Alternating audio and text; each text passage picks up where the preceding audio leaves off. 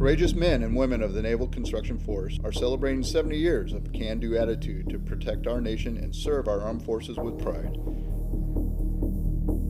Seabees are leading the way when disaster strikes, providing first response, recovery, and rebuild to locations all over the world.